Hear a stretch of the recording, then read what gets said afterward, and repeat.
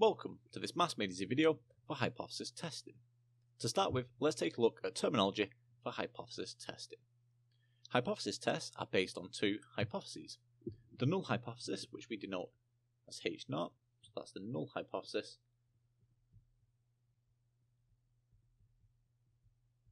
which again we denote H0, and the alternate hypothesis, which we denote as H1.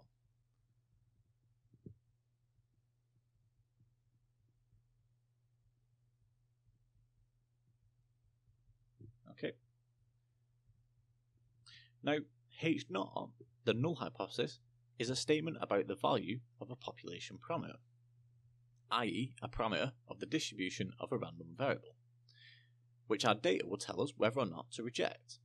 The alternate hypothesis, H1, is what we believe the parameter is if we reject the null hypothesis. In general, the null hypothesis is something that we want to show is false.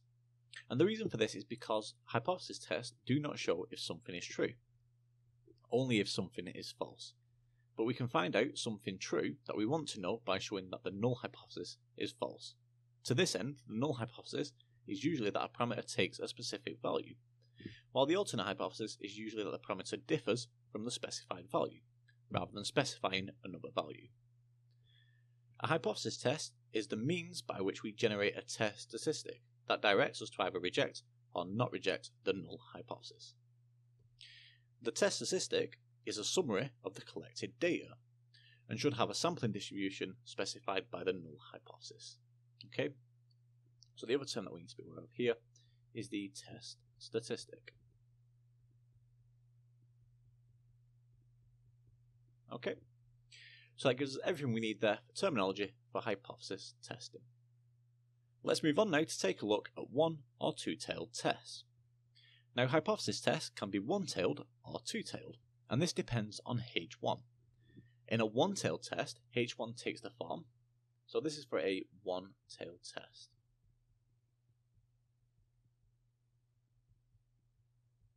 Now, for a one-tailed test, H1 takes the form P greater than X or P less than X, where H0 is that P is equal to X.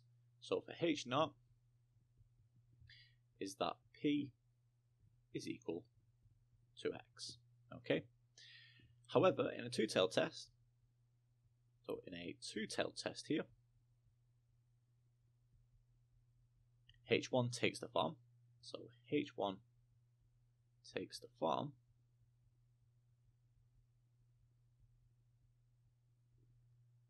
P is not equal to X, where H0 is that P is equal to X, just like we saw in a one-tailed test. Okay, so like we noted here, for a one-tailed test, H1 takes the form P is greater than X or P is less than X, and H0 is that P is equal to X. And for a two-tailed test, H1 takes the form P is not equal to X, and H0 is that P is equal to X, just like a one-tailed test. So that gives us everything we need there for one- or two-tailed tests. Moving on now to take a look at significant data. Now, we reject the null hypothesis when the data we observe is unlikely to have occurred if it were true. And specifically, we state a significance level alpha before we perform the hypothesis test, and if the probability of getting the data we got is less than alpha in a one-tailed test or less than alpha over 2 in a two-tailed test, well, if we assume H0 is true, then we would reject H0. So just note that here, for a one-tailed test, we use alpha, so that's for a one-tailed test, and for a two-tailed test, that's alpha over 2. Okay. Now, the way we test the probability of getting the data is by looking at the sampling distribution of the test statistic, which is set by the null hypothesis. You will usually be told the significance level to use, and some common significance levels would be 5%, which represents alpha here, and we could also write that as 0.05. Okay. Another common example would be 1%, which again is just our alpha here, our significance level. We could again write that as 0.01 there. So that gives us everything we need there for significant data. Moving on now to take a look at the critical region. Now the critical region is the set of values of the test statistic that would cause H0 to be rejected. The first value inside the critical region is called the critical value. And if the test statistic is as extreme or more extreme than the critical value, then we reject H0. A one-tailed test has a single critical region, containing the highest or lowest values. A two-tailed test has two critical regions, one containing high values and one containing low values. You can test whether your data is significant by finding the critical region and seeing if the test statistic falls within it. So that gives us everything we need there for critical regions. And finally, let's take a look now at the actual significance level and the p-value. So the p-value is the probability of obtaining the results we got if H0 is true. And if the p-value is less than alpha, or alpha over 2 for a two-tailed test, we reject H0. So let's just note that here. So if the p-value is less than alpha, that's for a one-tailed test, or if the p-value is less than alpha over 2 for a two-tailed test,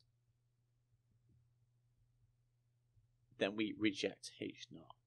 Okay, so we reject H0. And if the p-value is greater than alpha, or greater than alpha over 2, we do not reject H0. Okay, we would accept H0 in other words. And finally, the actual significance level is the probability of the data being in the critical region if H0 is true. For continuous data, this is the same as the significance level. However, for discrete data, it can differ. So that gives us everything we need there for actual significance level and p-values, and that concludes this Maths Made Easy video on hypothesis testing.